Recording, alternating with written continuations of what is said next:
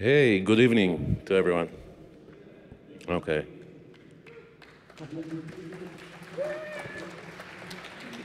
Thank you. Thank you. Thank you. Okay. So, what do you expect from patches? Security updates. You expect them to be a Fort Knox security update, right? That solves fully the vulnerability, all the control flows. Is it really? In reality, this is what we usually get. Yep. So we all been there, expecting that one patch solves it all, right? But essentially, it's kind of a bullet, a patch to a bullet, or there's a better phrase to that. We will be sharing insights about what happens when the patch not quite do the trick. And sometimes you also find new vulnerabilities. So this talk will be sharing new details about vulnerabilities that we discovered and were patched during June and July. Those are two out of a bigger number of vulnerabilities. Let's not be too harsh with the vendors. There's a reason why this happens many times. Just a couple of weeks ago, we all saw the mega crash from a CrowdStrike update. It's not exactly a security update. Nevertheless, the impact is obvious, right? Blue screens all over. And this is exactly the reason why many vendors are kind of trying to solve only the specific problem, while doing so also kind of share with us, the investigative researchers, on additional vulnerabilities that are within the code. So just very shortly about ourselves. My name is Michael Gorelik. I'm the Chief Technology Officer and founder of Morphisec. I have around 20 years of experience in cybersecurity. Was the one to discover one of the largest supply chain attacks, the CCleaner, in history. Have a lot of experience in reverse engineering, red teaming and blue teaming. And go ahead, Arnold. Hey guys, my name is Arnold. I'm leading the malware research efforts at Morphisec. And for some time now, I'm poking with some patch analysis for Fan and Profit and product, of course. Thanks, Arnold. Okay. So just starting with a disclaimer, with great power comes great responsibility. Use your powers for the good. So now about the talk itself, a bit about the motivation. Some of our work that we're doing in Morphisec, we are going and reviewing the most critical vulnerabilities that exist, especially those that lead to remote code executions. The latest vulnerabilities that we were reviewing were ones that discovered by the NetSpy group, done an amazing work on the form injection category, basically a category of vulnerabilities that lead to remote code execution, but do require authentication, prior authentication. Additional category that Arnold will be sharing is about compound monikers, also lead to remote code execution. Checkpoint done a great research and a great work discovering some vulnerabilities during the year. We will also show how the patch doesn't really do the trick and how we discovered additional vulnerabilities by purely looking at the patch. Okay, so let's start talking about the forms. I mean, every of those categories can go a full lecture, so we'll be kind of covering very quickly on the introduction, but you are welcome to see additional details and documentation again on the internet. So forms, exactly as you would see, you get a message, you're sending a message, it's eventually based on forms. Now, email message is not the only thing that is based on forms. Essentially, there is quite a significant mechanism that works behind. And imagine you are sending a recall message on a message that you sent to your boss.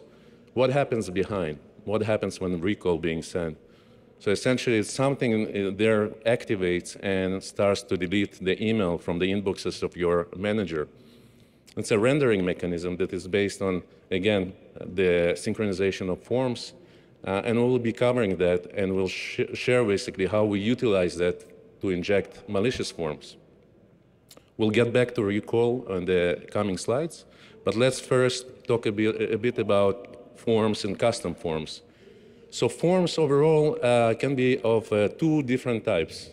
Now, if you integrate the developer mode in Outlook, you can see that you can modify existing forms into your own kind of purpose. So if you get a nice message, maybe you want to add some button there or some sound, you can definitely do that and even change the structure of the forms by basically opening the built-in Microsoft form and starting moving stuff. Now, we will not be talking about that because we are looking into injective full form, but this is one of the ways to create the form. We'll talk about the creation of the form in the next slide. What is outside of the scope of this presentation is talking about Visual Basic execution within the form. It was well covered by Etienne Stevens. He done a lot of research in 2017, a lot of presentations. You are welcome to check them out. Microsoft introduced a lot of hardening to avoid the default execution of Visual Basic inside forms. So this is outside of the scope. Okay, so I already mentioned that we have one way to create a custom form. This one way is by modifying existing built-in forms. But what is interesting for us in this category of form injection is the way you can programmatically create new forms. And if you look at the documentation of Microsoft, this is actually a snapshot from Microsoft documentation. There is a way to create your own form by basically generating a configuration file called CFG. Within this configuration file, you basically define the different properties of the same form that you see, like a message or appointment or calendar, it's all forms. And you can also specify a form server. In this case, you see the example is helpdesk.exe that is responsible to render the form. So upon receiving that message in your Outlook, you want to do something about that. This is the executable that eventually spawned and does something about that. And we will share a couple of examples. Now, it doesn't have to be executable. You can use a different a DLL or any other ways. We'll share that as well. But again, there's a very nice way to run that form. Now, we'll not get into too much details about the whole mechanism of forms because we don't have enough time. Nevertheless, it's important to understand one of the most interesting things in forms is the synchronization mechanism. So exactly like you would open a draft email and it suddenly exists in all your clients, behind it there is a mechanism that basically synchronizes all those forms across the different clients through the Exchange server. This is not the only thing that obviously is synchronized, but in this case, we will leverage that mechanism to inject and execute the forms on any of the clients that our victim basically using. Now, the mechanism involves form libraries that represent properties. It will also include form servers, etc. There's also important to understand that not all forms are synchronized. If you put your form into a personal library, it will not be synchronized across the different clients. But if you, for example, install it in the inbox, it will definitely be synced by the Microsoft protocol. So shortly, how forms are loading and registered. So if you take, in this example, a simple built-in modified form, this is not a programmatically created form, nevertheless, it's the same mechanism. So if you look at your registry hive under the class ID, you will find, again, based on whether you have Outlook 32-bit or 64-bit, you have the WoW there. But you will find a lot of those class IDs, and each class ID, many of those class IDs basically represent the different forms. Now, as soon as you find the class ID, you will find also what is the name of the form, and you will find what is the location of that form on your disk. Those forms, when they are synchronized, they are saved in a special folder, many times in the app data, local data, under the forms folder, and the built-in forms are saved within the program files office, also special folder there. Essentially, those form libraries are COM objects, and those can be rendered and instantiated like any other COM.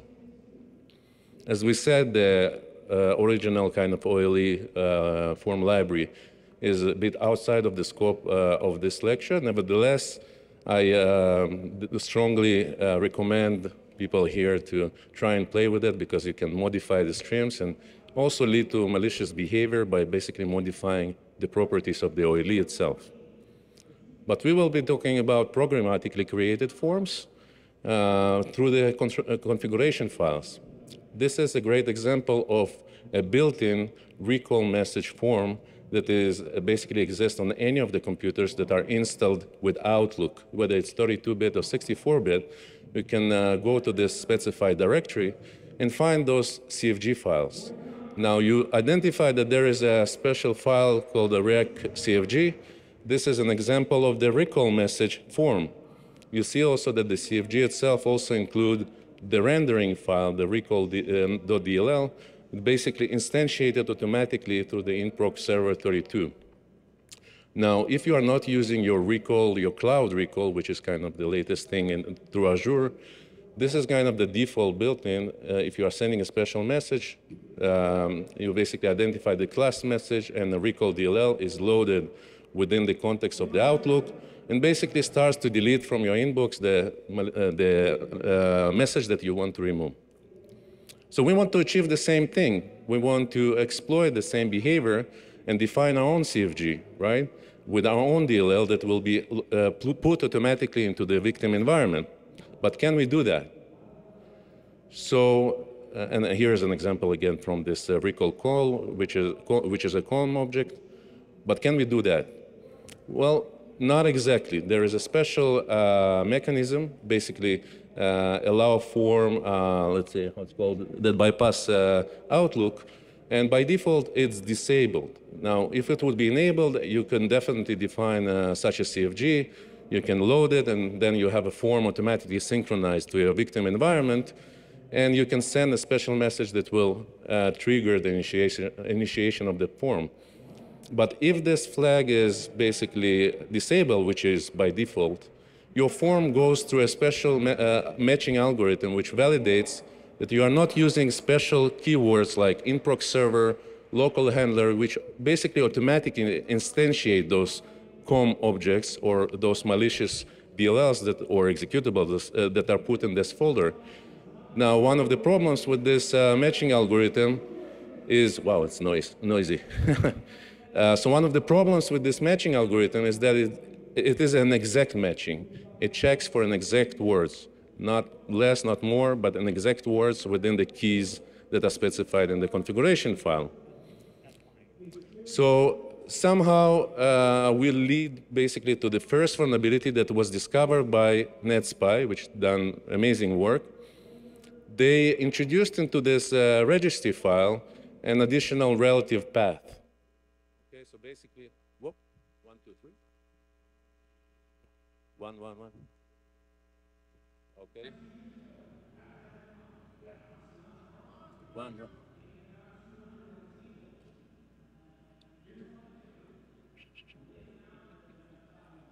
Okay. Yeah, I'm sure the line at the end will hear. Shit, our time.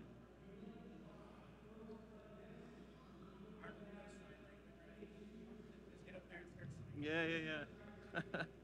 It doesn't work.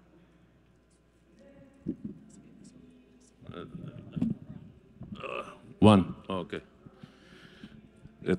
Okay, so it's kind of a temporary solution. So I hope we will finish the presentation till the end. But again, it's a great finding. Basically, the NetSpy group added a relative class ID, and it's also documented in Microsoft documentation that they are clearly say that you can provide a relative path for your form server rendering. And they added that, and surprisingly, because the algorithm of that checks for the forbidden words does an exact matching, the algorithm fails, and you have automatically instantiated form, malicious form, with a fully controlled class ID of your own. Beside that vulnerability, they also discovered kind of a directory traversal vulnerability, in which basically allows to install that form anywhere on the file disk, because you can play with this one of the properties. But this property is less interesting for us. It was nicely patched by Microsoft, but I will be talking specifically about the bypass algorithm. So now is the interesting part.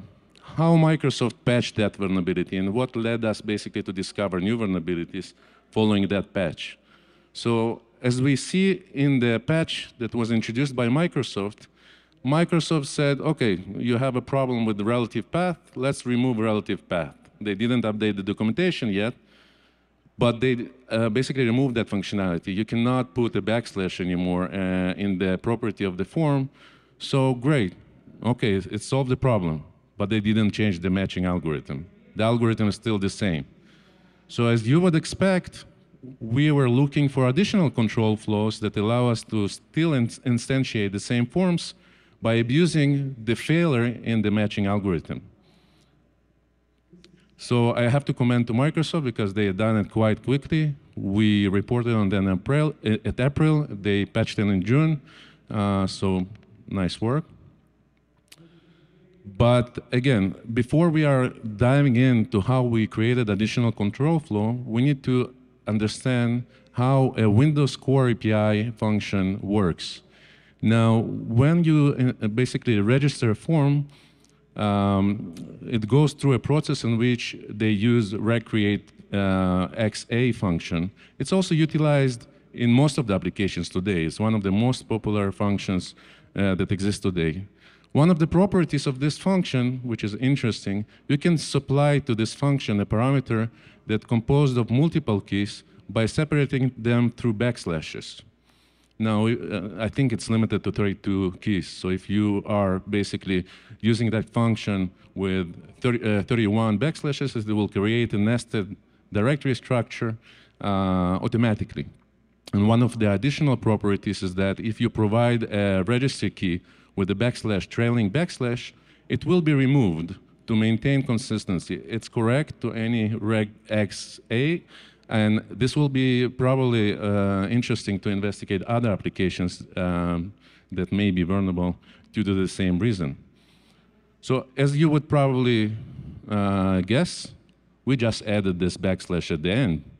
So as soon as you add that backslash at the end, obviously it goes through the matching algorithm, which does the exact matching. It goes through, because again, we have the backslash. And when the regex creates the registry, it removes the trailing backslash. And voila, you have a fully executing form written automatically, synchronized by Microsoft to any of the victim environments. And what do we need to basically execute that? Just to send the message, a simple email with the message class of that form.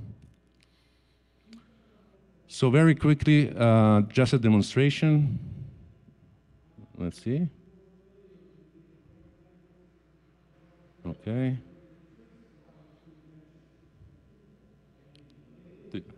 I hope you see the video. So in this video, we will, no? Okay. It's a problem.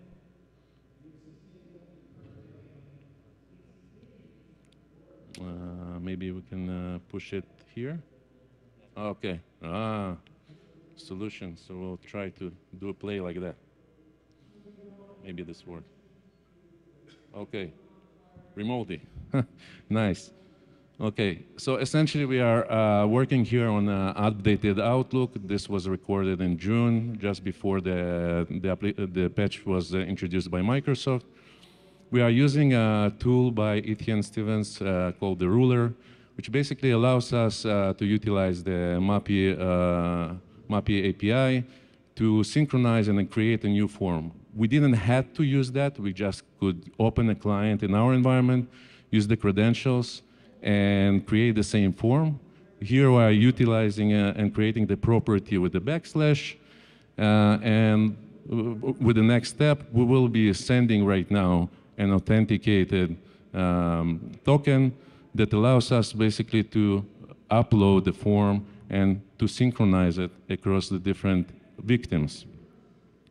So in the next step, as soon as it would be sent, we will see that the form suddenly appeared on the victim environment. It takes a bit, a couple of seconds.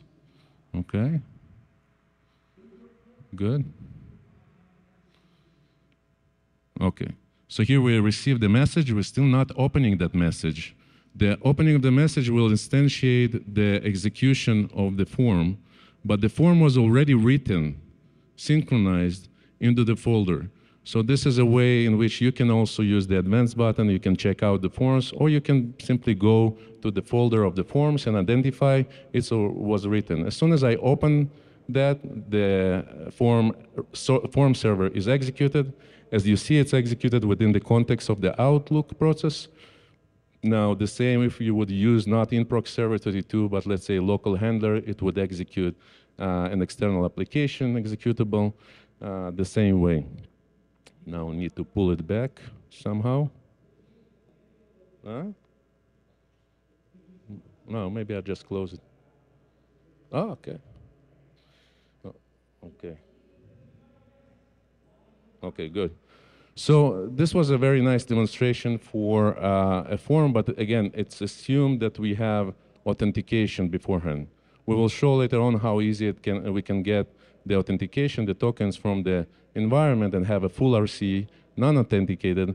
But again, in this case, we do require the credentials of the victim. Let's continue. Okay, so what do we have here? We have a patch to this vulnerability. Now, it's interesting because we just bypassed one patch, and this patch was introduced to solve the vulnerability that we discovered. Now, if you look at the patch, again, for those that are reversing here, it's probably more clear.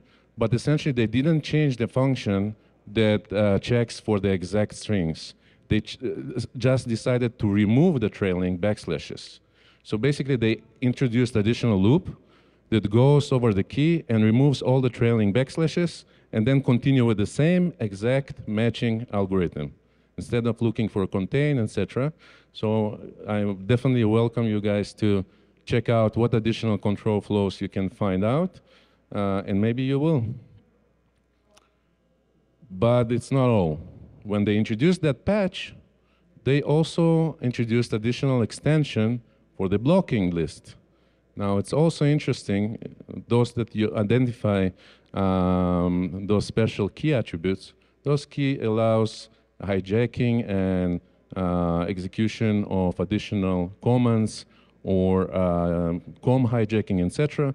So definitely an interesting additional path to investigate. This just shows that there were additional vulnerability in place that could be utilized by an adversary. Okay, so just to put things in the right order, there are more vulnerabilities that were discovered. Next week, there will be patch and for additional vulnerabilities.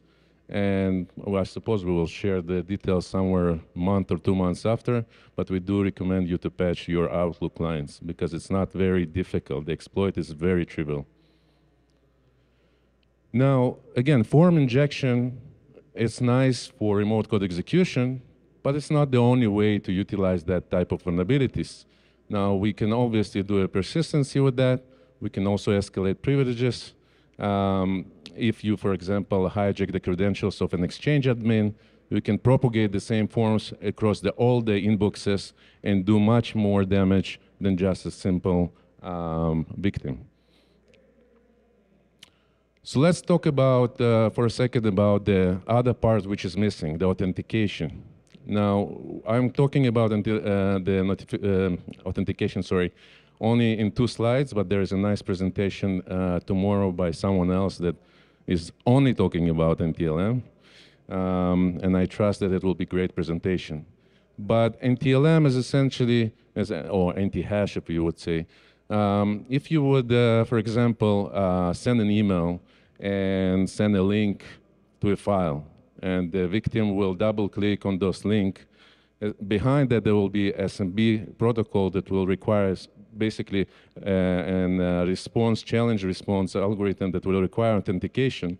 And if you are by default not doing a Kerberos authentication, a rogue server will take your NT-hash automatically, and the file doesn't have to exist there, just you pressing the link. But aside of that, there were a lot of vulnerabilities that were discovered in 2023 and 2024. It was, I think, one of the significant years for NTLM leaks all across with 0 clicks. So you didn't need to press or get a warning that there is a SMB file. You just needed to have an appointment reminder that is sent with a nice kind of link to a sound that it will be sound when the appointment is being sent, or some kind of Windows performance analyzer that is being directed, and all kind of additional exploits that lead to the same NTLM leak. So it's not very difficult to get NTLM leaks. We'll get into a recommendation how it can be blocked going forward.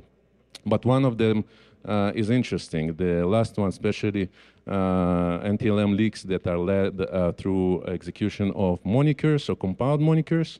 And this is a great time to move to Arnold, which will be talking about compound monikers that lead to remote code executions and NTLM. Okay, then, thank you, Michael. So before we diving into the next RCE vulnerability we discovered in Outlook, we first need to get at least some high-level understanding of what monikers are, and I highly encourage you to dig deeper into the subject, as multiple vulnerabilities in Outlook involve in Office applications involve monikers in some way or another. Now, actually, we are all using monikers with our daily work with Office applications. One example is when you try to send an email, and in the body of that email, you attach an Excel chart as a link. Well, a moniker is used to point to that specific Excel chart using a string understood by the moniker mechanism and the monikers involved. Now, the general idea of a moniker is to provide you with some way to locate and identify this specific COM object using strings, or instead of writing a custom mechanism to do that. And in order to achieve it, all monikers must implement the iMoniker interface. Well, Microsoft actually provides several implementations of monikers, some of them related to the OLE objects and most notably used in Office applications. Some of these monikers include the file moniker, item moniker, URL moniker, and a few more. One additional example is using the getObject method within the Visual Basic programming language, or its Windows API equivalent, the coGetObject. This is basically a helper function that simplifies the way of converting the moniker string, the display name, into a moniker and then binding to that named object. Now, it does that by encapsulating calls to the COM library functions, the create bind, mkparse display name, and bind to object. Okay, so moving back to Outlook. Imagine receiving an email with a hyperlink points to a file located on an SMB share. If you would click on that file or on that link, you won't get a pop-up notification asks you whether you are sure you want to click on that link. Clicking on links from untrusted source can do this and that. Instead, a warning message is displayed in the Windows Notification Center stating that something unexpected went wrong with the URL, and the file on that SMB share would never be accessed. We would expect that to be good, right? So if the file would have been accessed, at least the local NTLM credentials would have been leaked, as accessing the file would go through the SMB protocol, which relies on the local NTLM credentials to authenticate. Well, earlier this year, Checkpoint researcher found a vulnerability in Outlook that bypasses that warning message by simply adding an exclamation mark at the end of that link. Apparently, this turns the hyperlink from a simple hyperlink that points to a file moniker into a generic composite moniker that is composed from a file moniker and an item moniker. Clicking on such a link results in accessing the file, leaking the local NTLM credentials, and potentially allow for remote code execution. So let's dive in and understand how this is happening. Most Microsoft Office applications load the MSO DLL, which is a core component used by multiple Office applications. The DLL contains essential functionalities that is split between multiple DLLs. Some of them are presented. The one we are interested with the vulnerability discovered by Checkpoint is the MSO30 DLL, which handles things related to links and links parsing. And to be more specific, the MSO hrlink create from string function that is a wrapper for hlink create from string that basically creates hyperlink object from strings that represents the hyperlink target. If you would look at the documentation for hlink create from string, we see that it starts with the security warning that states never pass strings from a non-trusted source when creating hyperlinks with hlink create from string. The target parameter is passed to mkparse display name. Now, you might be wondering what is wrong with mkparse display name. We'll get it in a second. But before that, take a look at the second paragraph. You can see that it is mentioned that if a string of the form suggested in the checkpoints vulnerability, a composite moniker, is passed, it will instantiate the object registered with the specific prog ID. And if it implements the iMoniker interface, it can in turn run unexpected code. And it doesn't stop just there. Looking at the documentation for mkparse display name, we see that it states that calling mkparse display name with a display name parameter from an untrusted source is unsafe, and it can lead to some moniker implementations to act on the string during the parsing of it. Well, if you take a closer look at how it happens in the code, we see that when there is a character indicated that the string is a composite moniker, and by the way, not only by the exclamation mark, but also the opening square bracket and colon, the parsing of that composite moniker would go through the mkparse display name for handling with, of course, composite monikers instead of creating a file moniker. Now, when mkparse display name is called, it will call the bind to object method, which eventually involves the relevant COM object responsible for handling with the specific file type pointed to by the file moniker. For instance, if the file pointed to by the file moniker is an RTF, WinWord will be spawned in the background without displaying the UI. It will access the file pointed to by the file moniker, and if that, and we'll try to access the object pointed to by the item moniker. Let's move on. Now, this behavior leads to two significant issues. First, the file is being accessed, so we have an NTLM credential leak. And second, the file is being parsed, so any RCE involved in the parsing vulnerability in the parsing routine can be chained to gain full RCE. Now, one important note I want to point is that characters other than the exclamation mark can trigger this vulnerability, and it's important from a detection and prevention standpoint, as it wasn't mentioned anywhere else.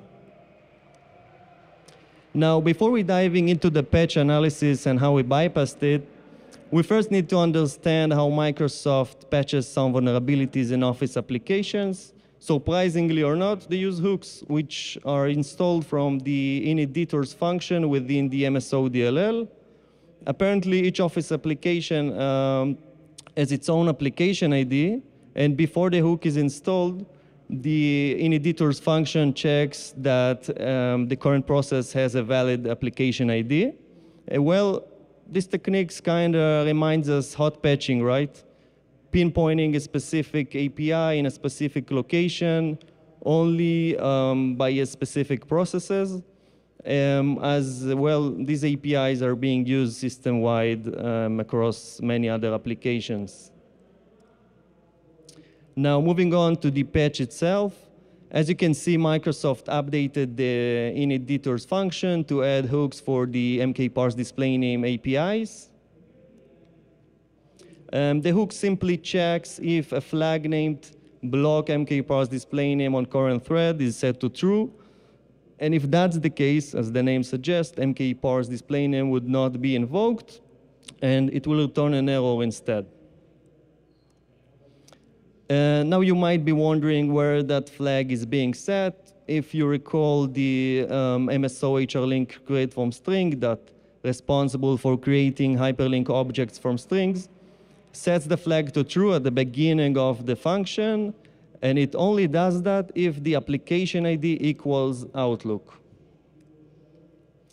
Looking at the patch analysis, and a few questions comes in mind. Well, I'm sure that some of you are already asking yourselves these questions. Well, do whole hyperlinks creation goes through the MSO HRLink create from string, where that flag was being set to true?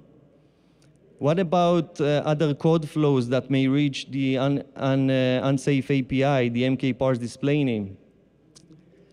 What about the application ID? We've seen comparison to Outlook only. What about other apps? To answer these questions, I want to do a quick recap. The following diagram demonstrates the interesting API calls when clicking on a composite moniker hyperlink within an email before the patch was employed. And this is how it looks after the patch. We have the addition of the block MK parse display name flag that is being set to true at the beginning, as we said. And the detoured function checks that flag and acts accordingly. We were looking for ways to get to the unsafe API, the MK parse display name, without going through the function that sets that flag to true. And we found a candidate, the HRPmon from URL. We found that doing some cross-referencing through the relevant API calls, and we've seen that this one may reach the unsafe API. And as a matter of fact, this is how we got to discover the RCE vulnerability in Outlook. When you pass a composite moniker within an image tag, the parsing of that composite moniker won't go through the MSO HRLink create from string that was patched. Instead, it will invoke the HRPmon from URL that handles the parsing of the URLs from image tags, and it will directly call the HLink parse display name that will eventually get to the same code flow that reaches to the unsafe API, MK parse display name. Now that we are familiar with how Microsoft patches some vulnerabilities in Office applications, the patch is quite obvious, right? Setting the infamous flag to true, but this time from HRPmon from URL, and again, only if the application ID equals Outlook. Now, to sum up these two patches, we saw that Microsoft only addresses specific code flows and specific scenarios that leads to the unsafe API, the MK parse display name. And we left some questions open for you to investigate. And we are certain that there are more applications and more code flows that leads to that unsafe API. Okay, just some additional note. As Arnold shared, and thank you, Arnold, Microsoft patched the remote code execution by introducing this additional hook and turning on the flag through this control flow. It didn't solve the NTLM leak. Now, we obviously didn't want to publish it, but we got a response from Microsoft that there is a medium risk, and for Microsoft it's not an urgency. And the fact that the image cannot be automatically downloaded because you have a kind of a preview mode if the sender is not trusted, and they are right. If the sender is not trusted, the image will not be automatically downloaded, and the compound moniker will not be automatically executed. But if the sender is trusted, again, someone in the organization, let's say, was compromised, and you're utilizing his credential to send to the other victim within the same organization the same link, the image will be automatically downloaded or previewed, and the NTLM will happen. And this is unfortunately wasn't patched. So let's just finalize. We have a couple of minutes left. Some recommendations. Some of them are obvious. Microsoft basically writes a lot about some of the recommendations.